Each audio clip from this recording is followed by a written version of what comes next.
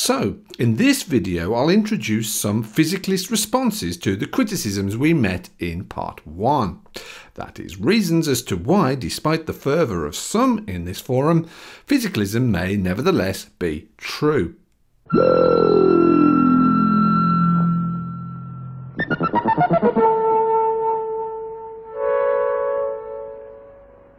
Last time we heard how first-person phenomenal qualities, or Qualia, supposedly refute the idea that things are essentially physical, either by opening up explanatory gaps in or by denying knowledge to physicalist thinking. Although one wouldn't necessarily know it if one were only conscious of the ramblings of certain apologists on YouTube, there's actually a wealth of replies, of physicalist replies to this criticism in the philosophical literature. Dennett, for example, suggests that there's really nothing to explain, and that empirical research into features of consciousness that are not considered problematic for physicalists will, when properly understood, yield adequate explanations of those that, well, are. Similarly, Paul Churchland presents historical examples wherein prima facie non-physical phenomena were eventually explained in terms of underlying physical processes. He argues that there is no reason why this could not, in principle, happen to consciousness.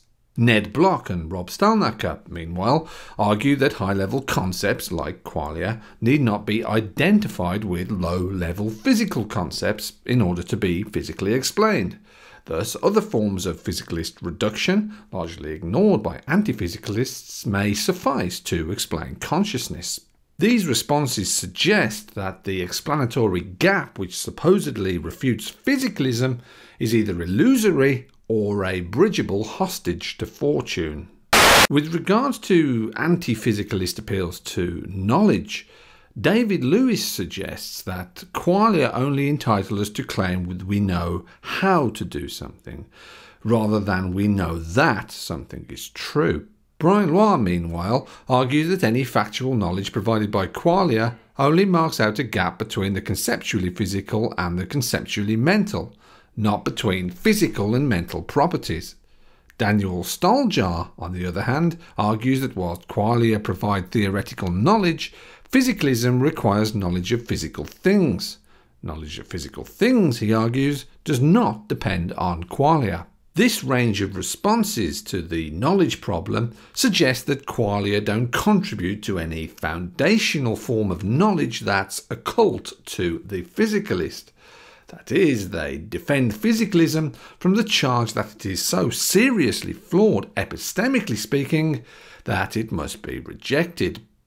We also heard last time how mental states have the property of intentionality, whereby they are about other things that may or may not exist, be subjects of statements that may or may not be true, or have names that may or may not refer to them. We heard how, between them, Brentano and Chisholm claim that this peculiar property of aboutness is both necessary and sufficient for anything's being mental, and that nothing physical can have it, and that the mental is therefore irreducible to the physical. Well-known physicalist responses to this argument, which YouTube apologists only ever seem to touch upon in order to misrepresent, include the eliminative materialism of Paul and Pat Churchland, in which intentional things are fictions like the posits of failed empirical theories. The instrumentalism of Dennett, in which intentional things are tools that help us predict certain objective patterns of behaviour. The informational theoretics of Fred Dredske, in which intentionality is grounded in the causal relations of physical systems. The telesemantics of Ruth Millikan, in which intentionality is grounded in the evolutionary function of cognitive systems, and the semantic inferentialism of Bob Brandon, in which intentionality is grounded in inferential roles.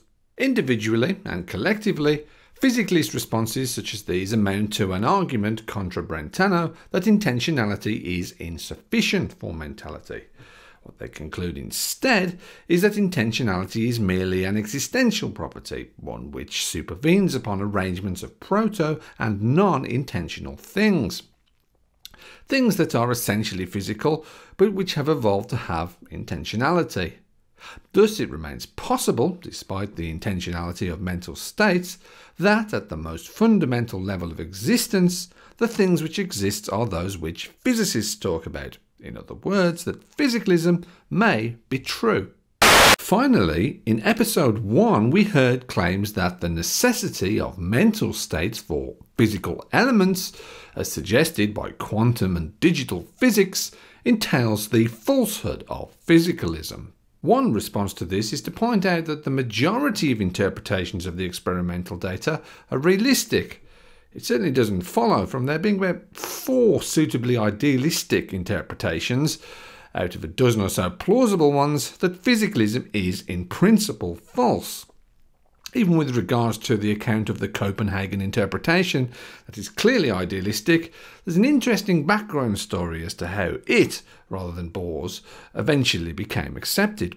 Nor does it follow, especially given physicalist replies to criticisms regarding intentionality, that if physical existence is explained in terms of information, that information is in its essence intentional, at least not intentional in the way that only mental things are supposed to be.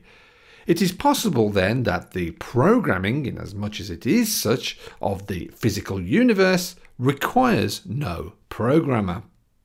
All in all then, and despite what one may have thought if one's listened to the vociferous anti-physicalist bandwagon here on YouTube, there's no uncontested reason to claim that physicalism is dead, although the debate has moved on. With new rejoinders from anti-physicalists and new responses to those from physicalists, it's still pretty much drawn up along these lines. This situation raises the issue of the honesty of these self-appointed YouTube experts who adamantly proclaim that physicalism is dead.